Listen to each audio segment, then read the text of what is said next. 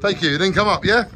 Ladies and gentlemen, when anyone comes to Jaywick, they ask about All Along the Watchtower, don't they, Sophie? And what do you think of All Along the Watchtower? Looks great. I can't wait for you to get up here. I'm going to keep this rolling until you get here. Yeah. So we're taking Sophie up the Watchtower for the first time, and this is how you gain access to it. You have to basically put your foot on this ladder here, one hand here, and you just climb a ladder. You don't need health and safety for this, you just need common sense. So just climb a ladder just like that. Do you want me to take your camera? That's all right. You all right with it? Yeah, I do. We are bringing Sophie up to the Watchtower for the first time. Unravel the flag, and let me just show Sophie some stunning views. Being a photographer, being a filmmaker, we do like stunning views. Over there you got the sea. Here we go, we're unravelling my football team's flag.